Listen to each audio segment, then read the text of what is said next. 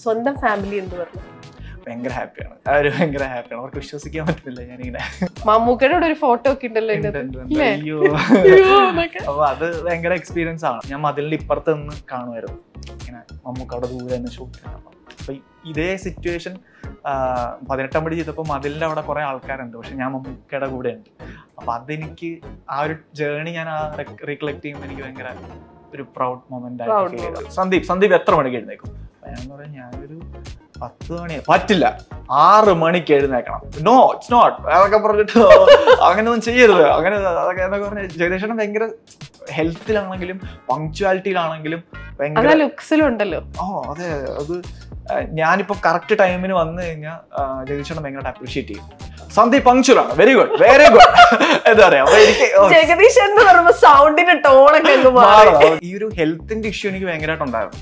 അപ്പം നാച്ചുറലി നമ്മുടെ ബോഡി വീക്കാവും, ടയർഡാവും. അപ്പൊ ഈ രാത്രിയിലത്തെ ഷൂട്ടും കൂടെ പോകുന്നതുകൊണ്ട് ഞാൻ അവിടെ ഇവിടെയൊക്കെ തിണ്ണലും അവിടെ പ്ലാറ്റ്ഫോമിലൊക്കെ കിടന്നുറങ്ങും. ഇവരുടെ മുന്നിൽ തന്നെ ഇങ്ങനെ സൈഡിൽ വന്ന് കിടന്നുറങ്ങാം. അതാകുമ്പോൾ അവർ വിളിക്കുമ്പോൾ ഓടിച്ചാടി പോകാലോ. അങ്ങനെ എന്റെ പ്രായത്തിലുള്ള രീതിയിലാണ് അപ്പൂപ്പൻ അവിടെ കംപ്ലീറ്റ് സെറ്റില്. അപ്പൊ എനിക്ക് എന്ത് സംസാരിക്കാം അപ്പൂപ്പനോട്. ഞങ്ങൾ ഒരു റൂമിലാണ് താമസിച്ചോണ്ടിരുന്നത്. അപ്പൊ ഞങ്ങൾ ഒരുമിച്ച് രാവിലെ എന്ത് ചായ കുടിക്കാൻ പോകും, അപ്പൂപ്പന്റെ വീട്ടുവിശേഷം പറയും, എന്റെ വീട്ടുവിശേഷം പറയും, ഇന്ന് ഷൂട്ടില്ല കിടന്ന് ഉറങ്ങും, നമ്മൾ ഒരുമിച്ച് കെട്ടിപ്പിടിച്ച് കിടന്ന് ഉറങ്ങും. അപ്പൊ അങ്ങനെ ശരിക്കും ഞങ്ങളൊരു കൂട്ടുകാരെ പോലെ ആയിരുന്നു ഞാനും അപ്പൂപ്പനും. First short film story screen play dialogue എന്ന് പറഞ്ഞ ഒരു ഷോർട്ട് ഫിലിം സെർച്ച് ചെയ്ത് കാണരുത്. ഒന്നും കൂടെ പേര് പറ. ഇല്ല ഇത് പറയില്ല. Story screen play dialogue.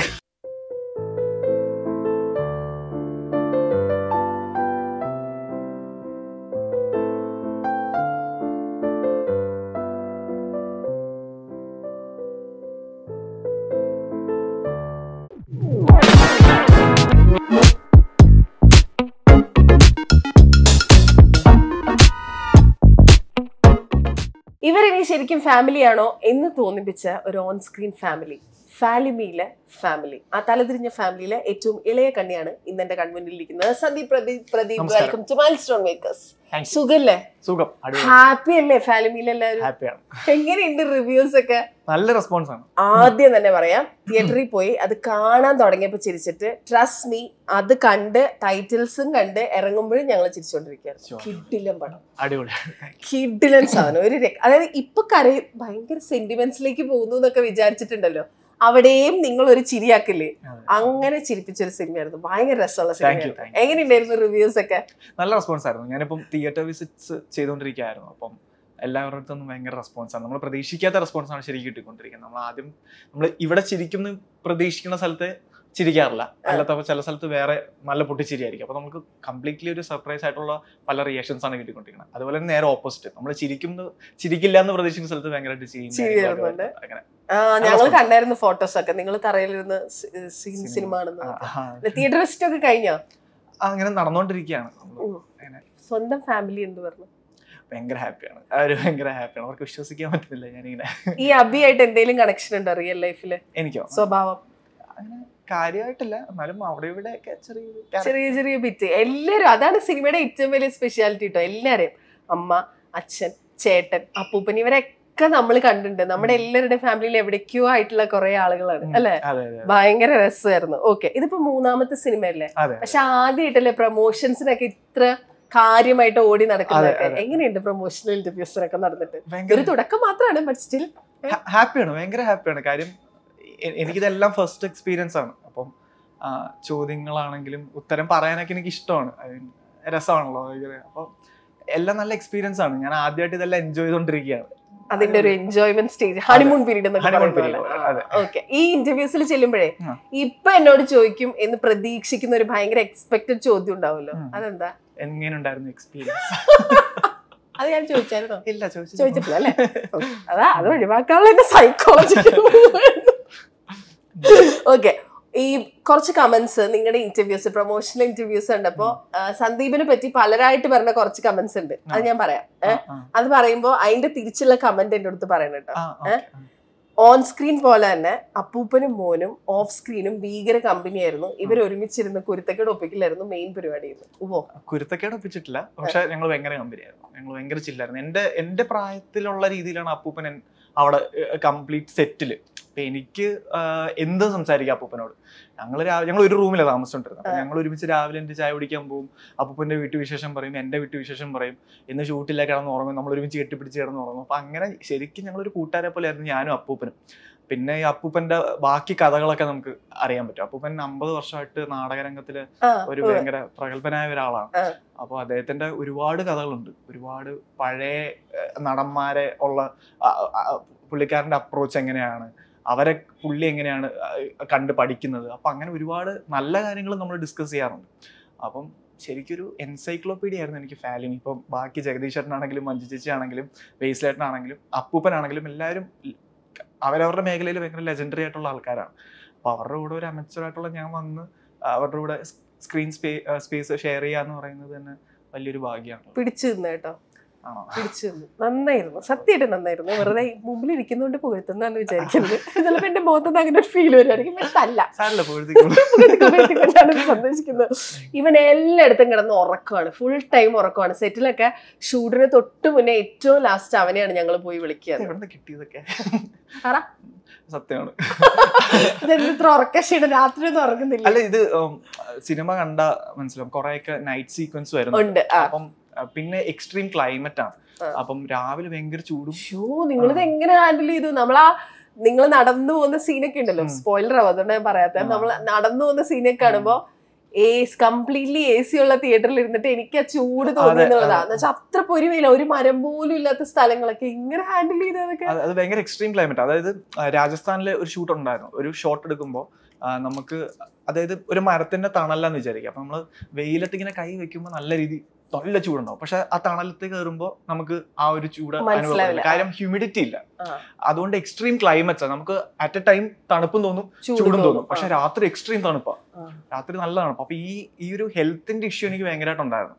അപ്പം നാച്ചുറലി നമ്മുടെ ബോഡി വീക്കാവും, ടയർഡാവും. അപ്പൊ ഈ രാത്രിയിലത്തെ ഷൂട്ടും കൂടെ പോകുന്നതുകൊണ്ട് ഞാൻ അവിടെ ഇവിടെയൊക്കെ തിണ്ണയിലും അവിടെ പ്ലാറ്റ്ഫോമിലൊക്കെ കിടന്നുറങ്ങും. ഇവരുടെ മുന്നിൽ തന്നെ ഇങ്ങനെ സൈഡിൽ വന്ന് കിടന്നുറങ്ങാം. അതാകുമ്പോൾ അവർ വിളിക്കുമ്പോൾ ഓടിച്ചാടി പോവാലോ. അങ്ങനെ ഈ ഉറക്കത്തിൽ തടിയിട്ടൊക്കെ അപ്പൊ തന്നെ ഷോട്ടൊക്കെ ചെയ്യാൻ പോകുമ്പോ ഭയങ്കര സ്കില്ലായിരിക്കണല്ലോ, ആക്ടിങ് സ്കില്ല്. അതൊക്കെ എങ്ങനെ ചെയ്യും? അല്ല, നമ്മള് ഷോട്ടിന് പോകുമ്പോ ആളുകൾ പ്രിപ്പയർ ഒക്കെ ചെയ്യല്ലോ. ഇതിപ്പോ മഞ്ചേച്ചിയൊക്കെ പറഞ്ഞാൽ കേട്ടോ, അവൻ ഷോട്ടിന് തൊട്ട് മുന്നേ ഒക്കെ പോയാൽ വിളിച്ചോണ്ട് വരുന്നേന്ന്. അതെങ്ങനെ ചെയ്യും ഇപ്പൊ? അതൊക്കെ ഞാൻ എങ്ങനെയെങ്കിലൊക്കെ ഹാൻഡിൽ ചെയ്യുന്നത് ഉത്തരമില്ല കേട്ടോ. ഏറ്റവും ലാസ്റ്റ് സെറ്റിലെത്തുന്ന ആളവൻ എപ്പോഴും ലേറ്റ് ആണ്. എപ്പോഴും അല്ല, വല്ലപ്പോഴും അങ്ങനെ ആയി പെടുന്നതാണ്. അത് ശരിക്കും ഏഡീസിന്റെ കൊടുക്കേണ്ട അടിയാണ്. കാര്യം ഇവര് ബേസിലേട്ടൻ, മഞ്ജു ചേച്ചി, ജഗദീശനായിരിക്കും ആദ്യമേ വിളിക്കുക. അപ്പം ഞാൻ അവിടെ എവിടെയെങ്കിലും കിടന്ന് ഉറങ്ങുമായിരിക്കും. അത് കഴിഞ്ഞ് അവിടെ അവരെല്ലാവരും എത്തിക്കഴിയുമ്പോഴായിരിക്കും, അയ്യോ സന്ദീപിനെ വിളിച്ചില്ലല്ലോ എന്ന് പറഞ്ഞിട്ട് വന്നു സന്ദീപിനെ വിളിക്കും. അപ്പൊ എന്നെ വിളിക്കുമ്പോൾ ഞാൻ ഓട്ടോമാറ്റിക്കലി അവിടെ ചെല്ലുമ്പോൾ ലേറ്റ് ആയതുപോലെ അവർക്ക് തോന്നുന്നതാണ്. പക്ഷെ അവർക്കറിയാം എന്താണ് സിറ്റുവേഷൻ എന്നുള്ളത്. പിന്നെ അവര് ചുമ്മാ എന്നെ കളിയാക്കാൻ വേണ്ടി പറയുന്നതാണ് ബേസിലേട്ടാണെങ്കിൽ എല്ലാവരും. സത്യം ശരിക്കും.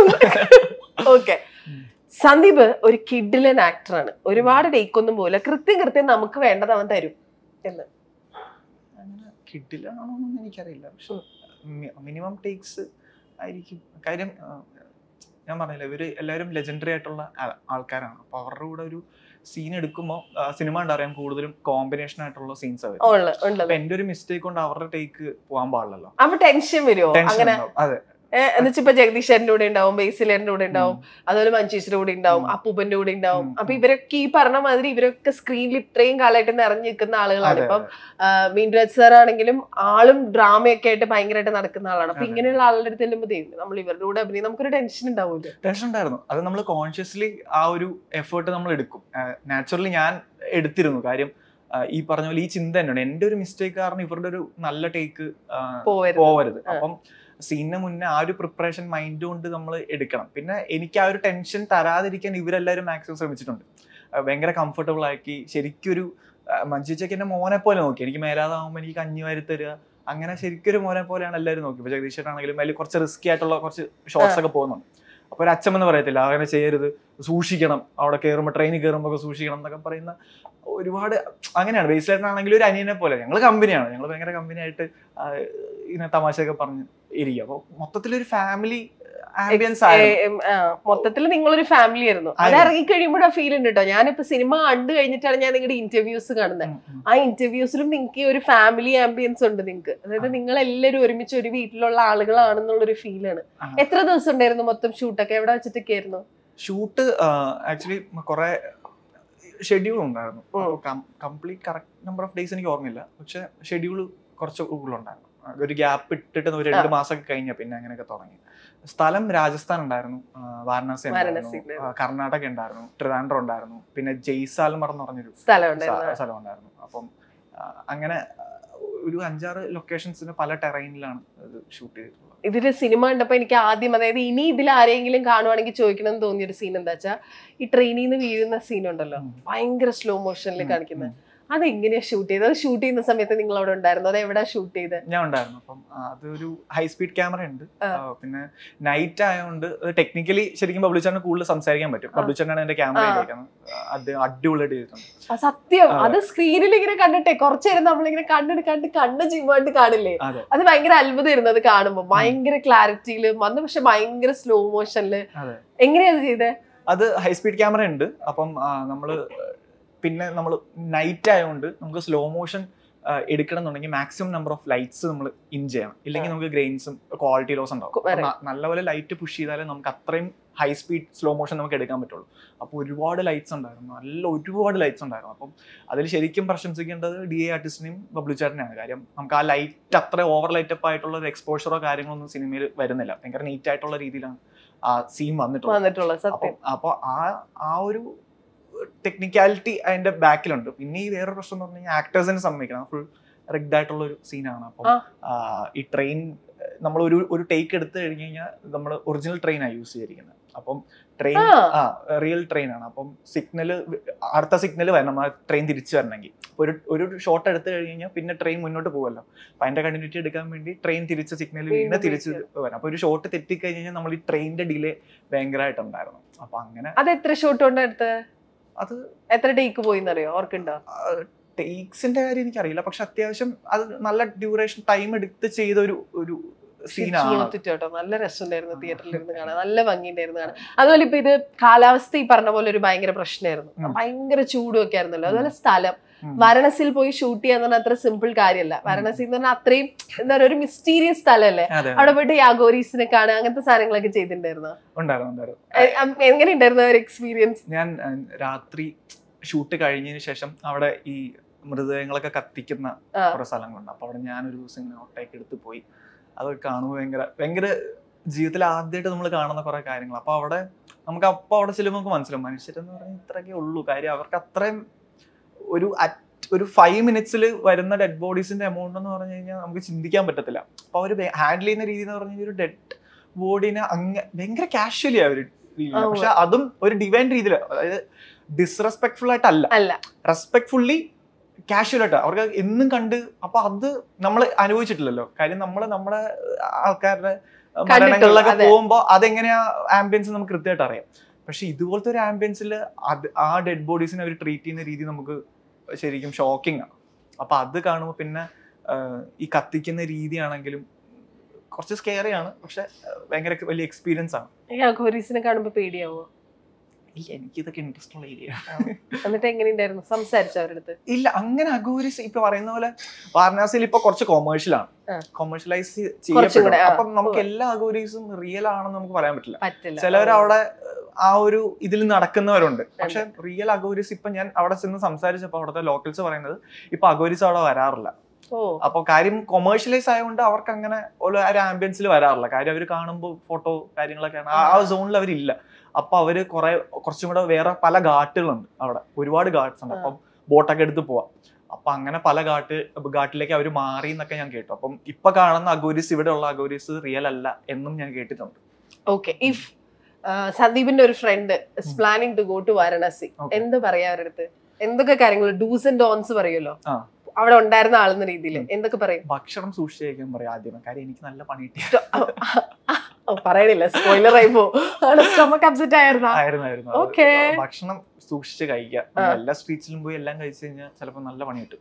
അപ്പൊ ഞാൻ ഈ വാരണാസി പോയി ഷൂട്ട് അടിപൊളി പൊളി എക്സ്പ്ലോർ എന്നൊക്കെ ഭക്ഷണം എക്സ്പ്ലോർ ചെയ്യാൻ പോയതാണ്. അതെ, അവിടെ ചെന്ന് പണി കിട്ടി. നല്ല ഫുഡ് പോയ്സൺ ആയി. ചെറിയ രീതിയിലാണെങ്കിലും ഷൂട്ടിനെ അഫക്ട് ചെയ്തില്ല, പക്ഷെ അത് പേടിയായി. അത് ഒരു പ്രശ്നമാണല്ലോ, കാര്യം അത് പാളി കഴിഞ്ഞ് കഴിഞ്ഞാൽ ഷൂട്ടും പാളിപ്പോകും. പിന്നെ അതൊന്ന് പിന്നെ എൻജോയ് ചെയ്യാം, ഫോണൊക്കെ മാറ്റി വെച്ച് ഇരുന്ന് എൻജോയ് ചെയ്യാം. വേറെ ഒരു ലോകമായിട്ട് തോന്നുന്നു അത്. ശരിക്കും മുത്തശ്ശൻ സിനിമയിൽ പറയുന്നത് കാശി എന്ന് പറയുന്നത് വേറൊരു സ്ഥലം പറയില്ലേ, ആ ഒരു ലൈനാണോ? അല്ലെ, ആ ഒരു ഫീലിലേക്ക് നമ്മൾ ചെല്ലും, ആംബിയൻസിലേക്ക്. പക്ഷെ ആംബിയൻസ് എന്ന് പറയുന്നത് ഈ പീസ് അത്രയും സമാധാനമല്ല അവിടെ. സൈലന്റ് ഏരിയ അല്ല, നല്ല ഒച്ചപ്പാടും ബഹളവും സൗണ്ട് പൊല്യൂഷൻ ഭയങ്കര ഭീകരമായിട്ടുള്ള ഒരു ഏരിയ ആണ്. അപ്പം ചുമ്മാ ഒരു ഹോൺ അടിക്കും, ചുമ്മാ വഴിയൊന്നും ഒന്നില്ലെങ്കിൽ ഹോൺ അടിച്ചോണ്ടിരിക്കും. അപ്പൊ അതൊക്കെ കുറച്ച് ഇറിറ്റേറ്റ് ചെയ്യുന്ന ഏരിയാസ് ആണ്. പക്ഷെ അനദർ സൈഡ്. അപ്പൊ ആ സൈഡില് വാരണാസി കിട്ടില്ലാണ്. നമുക്ക് ആ ഗംഗാരതിയൊക്കെ ചെയ്യുന്ന വൈകുന്നേരം വലിയ വിളക്ക് വെച്ച് ഇങ്ങനെ ചെയ്യും. അപ്പൊ അതൊക്കെ കണ്ടിരിക്കാൻ ഭീകര. ഓക്കെ, ഇനിയിപ്പോ ഏത് പ്രായം തൊട്ട് അഭിനയിക്കാൻ തുടങ്ങിയ? അല്ല, ഏതാണ്ട് ഇപ്പൊ എത്ര വർഷമായി എന്ന് പറഞ്ഞാൽ മതി. ഇപ്പൊ എത്ര വർഷമായി? അതായത് ഞാൻ ചോദിക്കുന്നത് ഷോർട്ട് ഫിലിംസും സീരീസുകളും ഒക്കെ ആയിട്ട് അഭിനയിക്കാൻ തുടങ്ങിയതില്ല, അഭിനയത്തിലേക്ക് കാലെടുത്ത് വെക്കാന്ന് അറിയില്ല. എത്ര കാലായി? എനിക്ക് തോന്നുന്നു ഞാൻ 15, 16, 10ാം ക്ലാസ് 11ാം ക്ലാസ് ആ സമയത്താണ് ഞാൻ എന്റെ ഫസ്റ്റ് ഷോർട്ട് ഫിലിം ചെയ്യുന്നത്. അപ്പൊ അവിടെ തൊട്ട് 16 വയസ്സ്. അത് ഏതായിരുന്നു first short film? First short film story screen play dialogue എന്ന് പറഞ്ഞൊരു ഷോർട്ട് ഫിലിം. സെർച്ച് ചെയ്ത് കാണരുത്. ഒന്നും കൂടെ പേര് പറ. ഇല്ല, ഇത് പറയില്ല. Story screen play dialogue. അതെ, കാണരുതെന്ന് പറഞ്ഞ സ്ഥിതിക്ക് ഞങ്ങൾ കാണും. അതിൽ നിന്ന് ഇതിലേക്കുള്ള ഇമ്പ്രൂവ്മെന്റ് മനസ്സിലാക്കണ്ടേ? അങ്ങനെ നോക്കുമ്പോ കറക്റ്റ് അല്ലേ? അതല്ലേ ഉദ്ദേശിച്ചത്? അത് ഭയങ്കര അല്ലേ? അത് സ്വന്തമായിട്ട് ചെയ്താണോ ഫ്രണ്ട്സ് ചെയ്തതാണോ? ഫ്രണ്ട്സ് ആയിട്ട് ചെയ്താണ്. എന്റെ ഒരു സ്കൂളില് സിനിമ ആഗ്രഹിച്ചു കിടന്ന 2 വ്യക്തികളുണ്ട്. ഒന്ന് ഞാനും പിന്നെ ആനന്ദ് മേനോൻ എന്ന് പറയുന്ന ഒരാളാണ്. പുള്ളിയാണ് ഗൗതമന്റെ ഡയറക്ടർ. ഇതിലും ഇല്ലേ? ഇതിലും മനസ്സിലായി. അപ്പൊ ഞങ്ങൾ 2പേരും കൂടെ ഒരു ഷോർട്ട് ഫിലിം ചെയ്യാൻ വേണ്ടി തീരുമാനിച്ചു. അപ്പൊ ഞങ്ങളുടെ ഫ്രണ്ട്സ് ആയിട്ടുള്ള എല്ലാ മ്യൂച്വൽ ഫ്രണ്ട്സിന്റെ കൂടെ വന്നു ഞങ്ങൾ ലൂമിയോ ബ്രോസ് എന്ന് പറഞ്ഞൊരു ഗ്യാങ് ഉണ്ടാക്കി. അങ്ങനെ ഞങ്ങൾ ഷോർട്ട് ഫിലിംസ് ചെയ്യാൻ തുടങ്ങി. ഫേസ്ബുക്കിലൊക്കെ പേരിന്റെ സൈഡിലുണ്ടല്ലോ ലൂമിയോ ബ്രോ. ഫേസ്ബുക്ക് ഞാനിപ്പോ എടുക്കാറ്. ഫേസ്ബുക്ക് എടുക്കണം, അതിന്റെ അകത്തുണ്ട് ഇപ്പോഴും. സന്ദീപ് പ്രദീപ് ബ്രാക്കറ്റിൽ ലൂമിയർ ബ്രോ. വിളിപ്പേരും കാര്യമായിരിക്കും. പിന്നെ എനിക്ക് തോന്നി. അപ്പൊ അങ്ങനെ ഞങ്ങളുടെ ഗ്യാങ്ങിന്റെ പേരായിരുന്നു ഈ സ്മാർട്ട് ബോയ്സ് എന്നൊക്കെ പറയുന്നത്. അപ്പൊ അങ്ങനെ നമ്മളെല്ലാരും കൂടെ അത്ര ക്ലീഷേഡ് അല്ലായിരുന്നു, അതുകൊണ്ട് കൊള്ളാം. അപ്പൊ നമ്മളത് അങ്ങനെ ഷോർട്ട് ഫിലിംസ് ഒരുപാട് ചെയ്ത് പോയി. അപ്പൊ അങ്ങനെ ഞങ്ങളുടെ ശാന്തി മുഹൂർത്തം എന്ന് പറഞ്ഞൊരു ഷോർട്ട് ഫിലിം. അതല്ലായിരുന്നു കേട്ടോ, ഞാൻ കണ്ടിട്ടുണ്ട്. ഞാൻ നേരത്തെ കണ്ടിട്ടുണ്ട്. ഇന്നിപ്പോ അതിന്റെ റിസർച്ചിന്റെ ഭാഗമായിട്ട് കണ്ടു, പക്ഷെ ഞാൻ അത് അന്നും കണ്ടിട്ടുണ്ട്. അപ്പൊ ആ ഷോർട്ട് ഫിലിം കണ്ടിട്ടാണ് നിതീഷ തന്നെ വിളിക്കുന്നത്, ആദ്യമായിട്ട് തന്നെ വിളിക്കുന്നത്. ഇങ്ങനെ ഒരു സിനിമ ഉണ്ട്, നന്നായിട്ട് അഭിനയിക്കുന്നുണ്ട്, എന്റെ ഒരു സിനിമയിൽ ഒരു ക്യാരക്ടർ ഉണ്ടെന്നാണ്. പക്ഷെ ആ സിനിമയല്ല നമ്മൾ ചെയ്തത്, അറിയാം. പക്ഷെ അതിലും അനിയന്റെ റോളായിരുന്നു അല്ലേ? അനിയൻ ഫിക്സ്ഡ് ആയിരുന്നു. പക്ഷെ ഒരു കാര്യമുണ്ട്, ഇപ്പൊ നിതീഷേട്ടൻ വിളിക്കുമ്പോ ഈ പറഞ്ഞതുപോലെ ആ ത്രെഡ് മാറി, സിനിമ കംപ്ലീറ്റ്ലി മാറി, കഥ മാറി, അനിയൻ മാറിയിട്ടില്ല. ബാക്കി ഒരുപാട് പേര് മാറിയതിൽ പെപ്പെ മാറി. കാരണം എന്താ വെച്ചാൽ ഇതിന്റെ ഫസ്റ്റ് കാസ്റ്റിംഗ് കോള് വരുന്നത് ജാഫ്രിക്കയും പെപ്പയും കൂടെ ഉള്ള ഒരു കാസ്റ്റിംഗ് കോൾ ആയിരുന്നു. അതെന്താ സംഭവിച്ചത് അവിടെ? അപ്പൊ ആദ്യത്തെ ഓപ്ഷൻ പെപ്പ ആയിരുന്നു. ആദ്യം നമ്മള് ആനിച്ചേട്ടനായിട്ടാണ് ഇത് വന്നത്. പക്ഷെ ഒരുപാട് റീസൺസ് ആയിട്ടുണ്ട്. ഇപ്പൊ കോവിഡ് വന്നു, അങ്ങനെ ഒരുപാട് ഡിലേ വന്നു. പിന്നെ അവരുടേതായ കുറെ അവൈലബിലിറ്റി പ്രശ്നങ്ങളൊക്കെ കൊണ്ട് നമ്മൾ മാറി.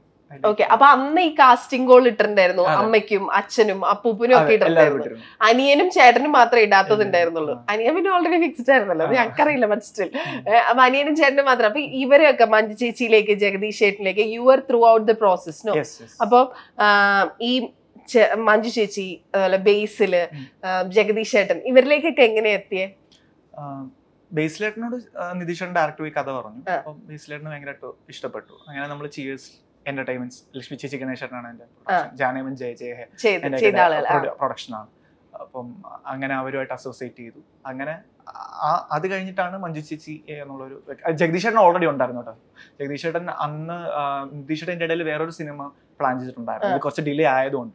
അപ്പൊ അതിലും ജഗദീഷ് ചേട്ടന് കാസ്റ്റ് ചെയ്തിട്ടുണ്ടായിരുന്നു. ജഗദീഷ് ചേട്ടനും through out the process അച്ഛനായിട്ട് Nitish ചേട്ടന്റെ മൈൻഡിലുണ്ട്.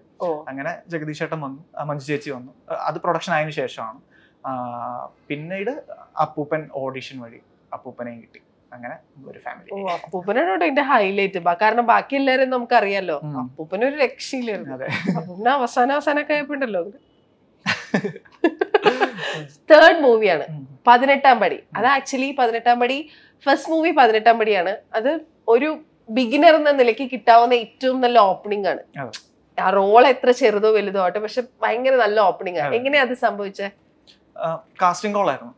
നിവിൻ ചേട്ടൻ ഇട്ടൊരു വീഡിയോ ഉണ്ട്, അതിൽ ഞാൻ അയച്ചിട്ട് അതിൽ ഷോർട്ട് ലിസ്റ്റ് ആയിട്ട് ഓഡിഷൻ വഴി കയറിയതാണ്. അപ്പം മമ്മൂക്കയുടെ ഒരു ഫോട്ടോ ഒക്കെ ഉണ്ടല്ലോ. അപ്പൊ അത് ഭയങ്കര എക്സ്പീരിയൻസ് ആണ്. ഞാൻ ആദ്യമായിട്ട് സിനിമയിൽ കയറുന്നത് അതിലാണ്. അപ്പം അതും മമ്മൂക്ക അതുപോലെ ഒരുപാട് ലെജൻഡറി ആക്ടേഴ്സ് അതിനകത്തുണ്ട്. അപ്പം അവരുടെ കൂടെ ആദ്യം തന്നെ അസോസിയേറ്റ് ചെയ്യാൻ പറ്റുക, ഞാനും ഈ പറയുന്ന പോലെ ക്യാരക്ടർ അല്ല ഇമ്പോർട്ടൻറ്റ്, അവിടെ ഉണ്ടാകുന്ന എക്സ്പീരിയൻസ് ആണ്. അപ്പൊ എനിക്കവിടെ മറക്കാൻ പറ്റാത്ത ഒരു കാര്യം, പണ്ട് മമ്മൂക്കയുടെ സിനിമ ഞാൻ വൈക്കം കാരനാണ്. അപ്പൊ വൈക്കത്ത് അവിടെ ഷൂട്ടിനും കാര്യത്തിനൊക്കെ ഓരോ സ്ഥലത്ത് വരുമ്പോൾ ഞാൻ മതിലിന്റെ ഇപ്പുറത്ത് നിന്ന് കാണുമായിരുന്നു, ഇങ്ങനെ മമ്മൂക്ക അവിടെ ദൂരെ നിന്ന് ഷൂട്ട് ചെയ്യുന്നത്. അപ്പൊ ഇതേ സിറ്റുവേഷൻ 18-ാം പടി ചെയ്തപ്പോൾ മതിലിന്റെ അവിടെ കുറെ ആൾക്കാരുണ്ട്, പക്ഷെ ഞാൻ മമ്മൂക്കയുടെ കൂടെ ഉണ്ട്. അപ്പൊ അതെനിക്ക് ആ ഒരു ജേർണി ഞാൻ റീകളക്ട് ചെയ്യുമ്പോൾ എനിക്ക് ഭയങ്കര ഒരു പ്രൗഡ് മൊമെന്റ് ആയിട്ട് ഫീൽ ചെയ്തു. അപ്പൊ അങ്ങനെ ഒരുപാട് മെമ്മറബിൾ ആയിട്ടുള്ള എക്സ്പീരിയൻസ് ആണ് 18-ാം പടിയിൽ നിന്ന് എനിക്ക് ഗെയിൻ ചെയ്യാൻ പറ്റിയിട്ടുള്ള ഒരു കാര്യം. മനസ്സിലായി. ഇപ്പൊ മമ്മൂക്കയുടെ കാര്യത്തിൽ നമ്മൾ കേട്ടിട്ടുണ്ട്, ഭയങ്കര ചെറിയ ആക്ടേഴ്സിനെ പോലും, ചെറിയ റോൾ ചെയ്യുന്ന ആർട്ടിസ്റ്റുകളാണെങ്കിൽ പോലും അവരെ നോട്ട് ചെയ്യും, അവർ നന്നായിട്ട് ചെയ്തിട്ടുണ്ടെങ്കിൽ വന്ന് കോംപ്ലിമെന്റ് ചെയ്യും എന്നൊക്കെ. അങ്ങനെ എന്തെങ്കിലും സംഭവിച്ചിട്ടുണ്ടോ? എന്തെങ്കിലും ആ ഷൂട്ടിന്റെ ഇടയിൽ ഓർക്കുണ്ടോ? മമ്മൂക്ക ഞങ്ങളാ 18-ാം പടി കണ്ടറിയാം, നമ്മൾ ഒരുപാട് പേരുണ്ട്. ഒരുപാട് ഒരു വലിയ ഗ്രൂപ്പ് ഓഫ് ആളുകളുണ്ട്. അതെ, അപ്പൊ ഒരുപാട് പേരുണ്ട്. അപ്പം എല്ലാവരോടും മമ്മൂക്ക് സംസാരിക്കാനുള്ള ഒരു അവസരം ഉണ്ടായിട്ടില്ല. പക്ഷെ നമ്മളവിടെ എല്ലാവരും സംസാരിച്ചു, പേരെന്താണ്, എവിടെയാണ് നാട്, അങ്ങനെ ലിമിറ്റഡ് അങ്ങനെ നമ്മളെല്ലാവരും സംസാരിച്ചു. പിന്നെ മമ്മൂക്ക് ഞാൻ കൂടെ എടുത്ത ഫോട്ടോ എന്ന് പറയുന്നില്ല, അപ്പൊ ആ ഫോട്ടോ നമുക്ക് എത്ര നേരം നിന്നെന്നറിയോ. അതായത് ആ ക്രൂ, എൻറ്റയർ ക്രൂ, നമ്മളെ പിള്ളേര് മാത്രം, നമ്മൾ കാസ്റ്റ് ചെയ്തപ്പെട്ട പിള്ളേര് മാത്രം ഒരു 60, 65, 70 പേരുണ്ട്. അതല്ലാതെ ക്രൂ ഉണ്ട്, ടെക്നീഷ്യൻസ് ഉണ്ട്. ഇവരെല്ലാവരുമായിട്ട് മമ്മൂക്ക നിന്ന് ഫോട്ടോ എടുത്ത് ആണ് പോയത്. അപ്പൊ ഐ ക്യാൻ ഫീൽ ഇറ്റ്. കാരണം എന്താ വെച്ചാൽ ഇന്റർവ്യൂസിന് വരുമ്പോഴും അത് തന്നെയാണ്. അതൊരു മിക്കവാറും എല്ലാം ഗ്രൂപ്പ് ഇന്റർവ്യൂസ് ആയിരിക്കും, പക്ഷെ നമുക്ക് അവിടെ നിൽക്കും. എല്ലാരും വന്ന് ഇങ്ങനെ ഫോട്ടോ എടുത്തോണ്ടിരിക്കും. നമുക്ക് മാത്രമേ അങ്ങനെ നിൽക്കുള്ളൂ എന്നുള്ളതാണ്. ആ അവസാനം വരെ എല്ലാവരുടെയും കൂടെ നിന്ന് ഫോട്ടോ എടുക്കും. അപ്പൊ അത് എനിക്ക് ഭയങ്കര റെസ്പെക്ട് തോന്നിയ ഒരു മൊമെന്റ് ആണ്. നമുക്ക് ഒരു രീതിയിലും കാര്യം ഓൾമോസ്റ്റ് 45 മിനിറ്റ്സോളം നമുക്ക് നിന്നു. അങ്ങനെ നിന്ന് എല്ലാവരുടെയും ഫോട്ടോ എടുത്തിട്ടാണ് പോയത്. അപ്പൊ അതൊക്കെ ഭയങ്കര നമ്മൾ കണ്ടു പഠിക്കേണ്ട ഒരു കാര്യമാണ്, നമുക്ക് പോലത്തെ ഒരു ആക്ടർ അങ്ങനെ ചെയ്യുന്ന കാര്യങ്ങളൊക്കെ. ശരി, ഓക്കെ. ഇനി ഈ എന്താ പറയാ, നിങ്ങളുടെ ഫാമിലിയിൽ ഉണ്ടായിരുന്ന ആളുകളില്ലേ, അതായത് മഞ്ജു ചേച്ചി, ജഗദീഷ് ചേട്ടൻ, ഓരോരുത്തരുടെ പേര് പറയുമ്പോൾ, അതായത് നിങ്ങൾ ഇന്റർവ്യൂസിലൊക്കെ ഇരുന്ന് പറയുന്നതിൽ നിങ്ങൾക്ക് എല്ലാവർക്കും പറയാൻ മാത്രം കഥകൾ ഉണ്ടായിട്ടുണ്ട് BTS, ബിഹൈൻഡ് ദ സീൻസിൽ. ഓരോരുത്തരുടെ പേര് പറയുമ്പോൾ മനസ്സിലേക്ക് ഓർമ്മ വരുന്ന ഒരു ഇൻസിഡന്റ്, എന്തെങ്കിലും ഒരു ഇൻസിഡന്റ് പറയണം, ഫാമിലിയിലുള്ള ആളുകൾ മാത്രം. ഫസ്റ്റ് നമുക്ക് സീനിയർ സിറ്റിസൺ തുടങ്ങാം. അപ്പൂപ്പനായിട്ടുള്ള അപ്പൂപ്പനെ ഞാൻ ആദ്യമായിട്ട് കാണാൻ പോയത് ഭയങ്കര രസമായിരുന്നു. കാര്യം എന്നെ നിതീഷനെ വിളിച്ചിട്ട് പറഞ്ഞു, നീ ഒന്ന് ചിയേഴ്സിന്റെ ഓഫീസിലേക്ക് വരണം, നമുക്ക് അപ്പൂപ്പൻ വന്നിട്ടുണ്ട്, നീ അപ്പൂപ്പനായിട്ടൊന്ന് ഓഡിഷൻ ചെയ്ത് നോക്കാം, നമുക്കൊന്ന് ചുമ്മാ ഷൂട്ട് ചെയ്ത് നോക്കാന്ന് പറഞ്ഞു. അപ്പൊ ഞാൻ ചെല്ലുമ്പോ ഞാൻ പ്രതീക്ഷിക്കുന്ന അപ്പൂപ്പൻ എന്ന് പറഞ്ഞു കഴിഞ്ഞാൽ ഒരു കാർണർ ഇവിടെ ഇരുന്ന് നമുക്ക് ഉപദേശം തരുന്നു. അപ്പൊ വൈബ് ആവൂ എന്നുള്ളതൊക്കെ ഭയങ്കര ഒരു ടെൻഷൻ ഉണ്ടായിരുന്നു. അത്ര ഏജ് ഡിഫറൻസ് ഉണ്ടല്ലോ. അപ്പൊ ഞാനന്ന് ഈ ഒരു പയ്യൻ ഇതിൽ പോകുമ്പോ അപ്പൂപ്പൻ അവിടെ ഉപദേശമായിരിക്കുമോ, ബോറായിരിക്കുമോ എന്നൊക്കെ ആലോചിച്ച് ഞാൻ. പക്ഷെ അപ്പൂപ്പൻ അവിടെ ചെന്നപ്പോ തന്നെ ഫ്ലിപ്പായി, ഹലോ എന്നൊക്കെ പറഞ്ഞ് ഭയങ്കര ചില്ല്. അപ്പൊ ഞാൻ എന്റെ മോനെ എത്ര വ്യക്തിയാണല്ലോ. അങ്ങനെ ഞങ്ങള് അപ്പൊ തന്നെ സിങ്കായി. ഞങ്ങൾ ആ ഓഡിഷനിൽ തന്നെ ഞങ്ങൾ ഭയങ്കര ഐസ് ബ്രേക്ക് ചെയ്ത് അത്രയും കെമിസ്ട്രി നമ്മൾ തമ്മിൽ ഉണ്ടായി. പിറ്റേ ദിവസം തൊട്ട് നമ്മൾ വിളിക്കാനൊക്കെ തുടങ്ങി, നമ്മൾ സംസാരിക്കാനൊക്കെ തുടങ്ങി. അപ്പോൾ അത്രയും പെട്ടെന്ന് ഒരു എൽഡർ സിറ്റിസൺ ആയിട്ട്, അല്ലെങ്കിൽ അത്രയും എൻ്റെ പ്രായം അത്രയും ഡിഫറൻസ് ഉള്ള ഒരാളായിട്ട് കണക്ട് ആവുന്ന ഏക വ്യക്തി ഞാൻ അപ്പൂപ്പനാണ് എൻ്റെ ലൈഫിൽ. അപ്പം അത് ഭയങ്കര ഒരു. അപ്പൊ സ്വന്തം അപ്പൂപ്പനും അമ്മൂമ്മയ്ക്കോ? എനിക്ക് അപ്പൂപ്പൻ ഞാൻ ഒരുമിച്ചല്ല താമസിച്ചിരുന്നത്, ഞങ്ങൾ സെപ്പറേറ്റ് ആയിരുന്നു. അപ്പൊ അപ്പൂപ്പൻ തറവാട്ടിലായിരുന്നു. അപ്പൊ എനിക്ക് അപ്പൂപ്പനായിട്ട് ഒരുപാട് അറ്റാച്ച്മെന്റോ അല്ലെങ്കിൽ അടുത്ത് റെസ്പെക്റ്റബിൾ പൊസിഷൻ, അതെ, ഒരു വേറൊരു പൊസിഷനാണ്. അപ്പം ഒരുമിച്ച് താമസിച്ചിട്ടുള്ള പരിചയമൊന്നും ഇല്ല. അപ്പൊ അതുകൊണ്ട് ഈ അപ്പൂപ്പനാണ് എന്റെ ശരിക്കും ഫസ്റ്റ് അപ്പൂപ്പനായിട്ടുള്ള ഒരു കെമിസ്ട്രി വർക്ക്ഔട്ട് ആയ. അത് സിനിമയ്ക്കും ഗുണം ചെയ്തു അല്ലേ? ഓക്കെ. അടുത്തത് അച്ഛൻ, ജഗദീഷ് ചേട്ടൻ ശരിക്കും ഒരു അച്ഛൻ ഫിഗറാണ്. ഇപ്പം നമ്മള് എനിക്ക് ഉപദേശങ്ങളൊക്കെ നമ്മുടെ അച്ഛൻ തരത്തില്ലേ, അതുപോലെ എൻ്റെ അടുത്ത് ഒരു ദിവസം ചോദിച്ചു, സന്ദീപ് എത്ര മണിക്ക് എഴുന്നേക്കും? ഞാൻ പറഞ്ഞു ഞാനൊരു 10 മണി. പറ്റില്ല, 6 മണിക്ക് എഴുന്നേക്കണം. നോ, ഇറ്റ്സ് നോട്ട്, അതൊക്കെ പറഞ്ഞിട്ട് അങ്ങനെ ഒന്നും ചെയ്യരുത്, അങ്ങനെ അതൊക്കെ എന്നൊക്കെ പറഞ്ഞ് ജഗദീഷേട്ടൻ ഭയങ്കര ഹെൽത്തിലാണെങ്കിലും പങ്ക്ച്വാലിറ്റിയിലാണെങ്കിലും ഭയങ്കര ലുക്സിലുണ്ടല്ലോ. അതെ, അത് ഞാനിപ്പോ കറക്റ്റ് ടൈമിന് വന്നു കഴിഞ്ഞാൽ ജഗദീഷേട്ടൻ ഭയങ്കരമായിട്ട് അപ്രീഷിയേറ്റ് ചെയ്യും. സന്ദീപ് പങ്ക്ച്വൽ ആണ്, വെരി ഗുഡ് എന്താ പറയാ, എനിക്ക് ജഗദീഷൻ ഭയങ്കര പവർഫുൾ ആണ്. ക്ലാരിറ്റി മാത്രല്ല, ഇപ്പൊ നമ്മള് സെറ്റിലേക്ക് പോകുമ്പോ തന്നെ വെരി ഗുഡ് മോർണിംഗ് എന്ന് പറയുന്നത് ഭയങ്കര, നമുക്കപ്പൊ തിരിച്ച് ഗുഡ് മോർണിംഗ് എന്ന് പറയാൻ തോന്നും. അപ്പൊ അങ്ങനെ ഒരു എനർജി സ്പ്രെഡ് ചെയ്യുന്ന ഒരാളാണ് ജഗദീഷേട്ടൻ. അപ്പൊ ഒരു നമ്മൾ പൊക്കോണ്ടിരിക്കുമ്പോ ഒരു ഏഞ്ചൽ പാസിംഗ് മൊമെന്റ് ഉണ്ടാവല്ലോ, സൈലൻസ്, അപ്പൊ അത് ബ്രേക്ക് ചെയ്യുന്ന ആളാണ് ജഗദീഷേട്ടൻ. പെട്ടെന്ന് അവിടെ എന്തെങ്കിലും കണ്ടു കഴിഞ്ഞാൽ ആ ബോട്ട് എന്താണെന്ന് അറിയാമോ എന്ന് ചോദിച്ചത് പുതിയൊരു നോളജിലേക്ക് അങ്ങോട്ടൊരു ത്രൂ ഇടും. അപ്പൊ പിന്നെ അവിടെ ഒരു ഡിസ്കഷൻ ഉണ്ടാവും. അങ്ങനെ ഒരു ലീഡ് ചെയ്യുന്ന ഒരു വ്യക്തിയാണ് ജഗദീഷേട്ടൻ. എനിക്ക് ജഗദീഷന്റെ ഇന്റർവ്യൂസ് കണ്ടപ്പോഴൊക്കെ ഫീൽ ചെയ്തിട്ടുള്ള ഒരു കാര്യം, ഈ സൂര്യനെ താഴെ എന്തിനെ കുറിച്ച് ചോദിച്ചാലും ആൾക്ക് പറയാനൊരു കഥ ഉണ്ടാവും, അല്ലെങ്കിൽ ഒരു കാര്യം ഉണ്ടാവുന്ന അങ്ങനെയുള്ള ഒരാളാണ്. അതെ, ജഗദീഷന് ക്ലാരിറ്റി ഉണ്ട്. ഇപ്പൊ ഇൻ കേസ് ക്ലാരിറ്റി ഇല്ലാത്ത കാര്യമാണെങ്കിൽ ജഗദീഷന് അത് ഓപ്പൺ ആയിട്ട് പറയും, എനിക്ക് അതിനെ കുറിച്ച് അറിയത്തില്ല, നമുക്ക് പഠിക്കാം എന്നുള്ള രീതിയിലാണ് അപ്രോച്ച്. ജഗദീഷനെ കണ്ട് ഒരുപാട് ഇൻസ്പയർ ആവേണ്ട ഒരു വ്യക്തിയാണ്. എന്തായാലും മഞ്ജു ചേച്ചി, മഞ്ജുമ്മ എനിക്ക് എന്താ പറയാ, ശരിക്കും അവിടത്തെ ഒരു എൻ്റെ അമ്മയെ പോലെ ഉള്ളൊരു ആളായിരുന്നു. കാര്യം എന്നെ ഏറ്റവും കൂടുതൽ കെയർ ചെയ്തിരുന്നത് സെറ്റില് മഞ്ജു ചേച്ചിയാണ്. അപ്പം എനിക്ക് വയ്യാതെ വന്നപ്പോഴും മഞ്ജു ചേച്ചി ഇവിടെ മരുന്ന്, അത് ഇനി ആ മരുന്ന് മേടിക്കുക, ഇത് കഴിക്കുന്നൊക്കെ പറഞ്ഞ് ഫുഡ് വാരിത്തരിക, അങ്ങനെ എന്നെ ഒരുപാട് കെയർ ചെയ്തിട്ടുള്ള ഒരു വ്യക്തിയാണ് മഞ്ജു ചേച്ചി എന്ന് പറയുന്നത്. ഇപ്പോഴാണെങ്കിലും എന്നെ വിളിക്കും, എല്ലാ ദിവസവും വിളിക്കും, എന്താണ് സൂപ്പർ സ്റ്റാർ എന്നൊക്കെ പറഞ്ഞ് പെൻപെറ്റ് വിളിച്ചിട്ടുണ്ടായിരുന്നു. അപ്പൊ മഞ്ജു ചേച്ചി ശരിക്കും ഏറ്റവും കൂടുതൽ എനിക്ക് കണക്റ്റഡ് ആയ ഒരു വ്യക്തിയാണ് മഞ്ജു ചേച്ചി. എല്ലാ ഫാമിലിക്കും ഒരു ഫാമിലി വാട്സ്ആപ്പ് ഗ്രൂപ്പ് ഉണ്ടാവുമല്ലോ, ഫാലിമിക്ക് ഉണ്ടോ വാട്സ്ആപ്പ് ഗ്രൂപ്പ്? ഫാലിമി അല്ല, അത് പ്രൊഫഷണൽ ഗ്രൂപ്പ്സേ ഉള്ളൂ, PR ടീം അങ്ങനെ ഓരോ ടീം. അല്ലാതെ ഒരു ഗ്രൂപ്പ് ഒക്കെ ഉണ്ടാക്കണ്ടേ? നമ്മൾ ഗ്രൂപ്പായിട്ട് ഉണ്ടായിരുന്നല്ലോ സെറ്റില്. അല്ല ചേച്ചി, ഇനി ഇപ്പൊ എന്തായാലും സിനിമ കഴിഞ്ഞു, പ്രൊമോഷൻസ് ഒക്കെ ഓൾമോസ്റ്റ് ഡൺ, സിനിമ തിയേറ്ററിൽ ഇങ്ങനെ സക്സസ്ഫുൾ ആയിട്ട് പോകുന്നു. അപ്പൊ ഇനി നിങ്ങളുടെ ഒരു കണക്ഷൻ ഞങ്ങളുടെ ആ ഫാലിമി അങ്ങോട്ട് കേട്ടോ ഉണ്ടാക്കണം കേട്ടോ, എന്നിട്ട് അതിന് ക്രിയേറ്റീവ് ഐഡിയയുടെ ഇത് കോപ്പിറൈറ്റ് എനിക്ക് തരുമോ? ഉറപ്പായിട്ടും. ചേട്ടൻ ബേസിൽ ചേട്ടൻ എനിക്ക് ഒരു ബ്രദർ എന്ന രീതിയിൽ. അതെ, ബേസിലേട്ടൻ എന്നെ ഈ സിനിമയിൽ ശരിക്കും ഒരു എന്താ പറയാ, ഒരു ഇത്രയും ലീഡായിട്ടുള്ള ഒരു ഡയറക്ടർ, ഒരു ആക്ടർ, നമ്മള് പുതിയൊരാളെ സപ്പോർട്ട് ചെയ്യേണ്ട ഒരു രീതി ഉണ്ടല്ലോ, അതിൻ്റെ എക്സ്ട്രീം ലെവൽ എന്നെ സപ്പോർട്ട് ചെയ്തിട്ടുണ്ട്. അപ്പം പുതിയൊരു ആക്ടറിന് കൊടുക്കേണ്ട സ്വീകാര്യതയേക്കാൾ കൂടുതലും സ്നേഹവും സപ്പോർട്ടും എനിക്ക് തന്നത്. ഇപ്പൊ ഇന്റർവ്യൂസിൽ പോവാണെങ്കിലും ബേസിലേട്ടൻ എന്നെ കുറിച്ച് പറയും, എൻ്റെ ഒരു പഴയ അന്താക്ഷരത്തൊക്കെ പറഞ്ഞ് എന്നെ ചുമ്മാ പുകഴ്ത്തും. അപ്പം അങ്ങനെയൊന്നും ബേസിലേട്ടന് ചെയ്യേണ്ട കാര്യമില്ല ആസ് എ പുതിയൊരു ആക്ടർ എന്നുള്ള രീതിക്ക്. അപ്പം പുള്ളി എന്നെ പുഷ് ചെയ്യാൻ അല്ലെങ്കിൽ എനിക്ക് സപ്പോർട്ട് ചെയ്യാൻ ഒരുപാട് ശ്രമിച്ചിട്ടുണ്ട്. ഇപ്പം കഴിഞ്ഞ ദിവസം ഇൻസ്റ്റാഗ്രാമിൽ എൻ്റെ ഒരു സിംഗിൾ ഫോട്ടോ ഒക്കെ പോസ്റ്റ് ചെയ്തു ബേസിലേട്ടൻ. അപ്പം അതൊക്കെ എന്നെ ഒരുപാട് മീൻ ചെയ്യുന്ന കാര്യം. അപ്പൊ അതൊക്കെ എനിക്ക് ഭയങ്കര മീൻ ചെയ്യുന്നത്. പുതിയൊരു ആക്ടറിനെ കൊടുക്കുന്ന സപ്പോർട്ട് ശരിക്കും നമുക്ക് ആ ബേസിലേട്ടനെ കാണുമ്പോൾ നമുക്ക് ഭയങ്കര ഇൻസ്പയർ ആവും. കാര്യം നാളെ എനിക്ക് ഒരാളോട് അങ്ങനെ ചെയ്യാൻ തോന്നും. പുതിയൊരാള് ഇങ്ങനെ വരുവാണെങ്കിൽ എനിക്കിപ്പോ സപ്പോർട്ട് അപ്പൊ അതിനുള്ള ഒരു അത്രയും സ്നേഹം തന്ന ഒരാളാണ് ബേസിലേട്ടൻ എന്നുള്ളത്. അപ്പം ആസ് എ ബ്രദർ ആണെങ്കിലും ആസ് എ ഫ്രണ്ട് ആണെങ്കിലും ഒരു സ്റ്റാർ എന്നുള്ള രീതിയിലാണ്, ഒരു ആക്ടർ എന്നുള്ള രീതിയിലാണെങ്കിലും ഒരു ഡയറക്ടർ എന്നുള്ള രീതിയിലാണെങ്കിലും കിടിലം മനുഷ്യനാണ്. ഒന്നും പറയാല്ല. അപ്പൊ കിടിലൻ ബ്രദറിന്റെ അടുത്ത് ചോദിച്ചോ, മുരളി 2 വേണമെങ്കിൽ ഞാൻ വരാം എന്ന് ചോദിക്കായിരുന്നില്ലേ? ഞാൻ ചോദിച്ചില്ലെന്ന്. അങ്ങനെ അവസരം ചോദിക്കുന്ന ഒരു ആക്ടർ അല്ല. അതുകൊണ്ടല്ല, എനിക്ക് ബേസിലേട്ടൻ എൻ്റെ കൂടെ ഉണ്ടല്ലോ. ബേസിലേട്ടൻ എനിക്ക് ബ്രദർ എന്നുള്ളൊരു ഫീലാണ്. എനിക്ക് സ്ഥിരം എല്ലാവരും ചോദിക്കുന്ന പോലെ ഒരു ചാൻസ് ചോദിക്കുന്ന ഒരു വ്യക്തി മാത്രമായി മാറാൻ താല്പര്യമില്ലായിരുന്നു. അതുകൊണ്ട് ബേസിലേട്ടൻ അറിയാലോ എന്നെ. ബാക്കി മലയാളികളൊക്കെ ബേസിലിന്റെ അടുത്ത് ചോദിക്കുന്ന ഒരു ചോദ്യമുണ്ട്, രൺവീർ സിംഗിന്റെ ഒരു കമന്റ് കണ്ടല്ലോ എന്നൊക്കെ. അത് ആ ചോദ്യം ചോദിച്ചായിരുന്നോ? അതെന്താ, ശരിക്കും ഉണ്ടോ ബേസിലേട്ടാന്ന്? ഞങ്ങൾക്ക് വേണ്ടി ചോദിക്കായിരുന്നില്ലേ? ചോദിച്ചോ? ഇല്ല, ആ മലയാളികളുടെ ഒരാളാണ് ഞാനും ചോദിച്ചാലും പറയത്തില്ല. ഞാനും നിങ്ങളുടെ കൂട്ടത്തിലാണെന്ന്. അപ്പൊ ആ ഫോട്ടോയുടെ കാര്യം എന്താന്ന് വെച്ചാൽ രവിവർമ്മൻ പോസ്റ്റ് ചെയ്ത ഫോട്ടോ എന്തായിരുന്നു എന്ന് ചോദിക്കായിരുന്നില്ലേ? ഇല്ല, നമ്മൾ ആ ഡിസ്കഷനിലൊന്നുമില്ല. നമ്മൾ വേറെ ഹാപ്പി വൈബ്. നിങ്ങൾ വേറെ വൈബ് ആയിരുന്നു അല്ലേ? ആക്ടിങ് മാത്രമല്ലാണ്ട് ഒരു സ്വപ്നം എന്ന് ചോദിച്ചാൽ എന്താ പറയാ? ആക്ടിങ് ആണ് സ്വപ്നം. അതല്ലാണ്ട് വേറെ ഒന്നും ഇല്ലാന്ന് അല്ലെ? ഇല്ല, ബാക്കിയെല്ലാം സിനിമ തന്നെയാണ് സ്വപ്നം. സിനിമയുടെ പല മേഖലകളാണ്. ഞാൻ VFX ആർട്ടിസ്റ്റ് ആണ്, പഠിച്ചത് VFX ആണ്. അപ്പം സിനിമയിൽ തന്നെയാണ് ലൈഫ് എന്ന് വിശ്വസിക്കുന്നു. അപ്പൊ അതർ ദാൻ ആക്ടിങ് വേറെ എക്സ്പ്ലോർ ചെയ്യാൻ ആഗ്രഹിക്കുന്ന ഫീൽഡ്സ് എന്തൊക്കെയാ? എപ്പോഴേലും ഡയറക്ടർ ആവാന്നൊക്കെ ആഗ്രഹമുണ്ട്. അതിന് ഒരുപാട് പോകാനുണ്ട്, ഇനി ഒരുപാട് പഠിക്കാനുണ്ട്.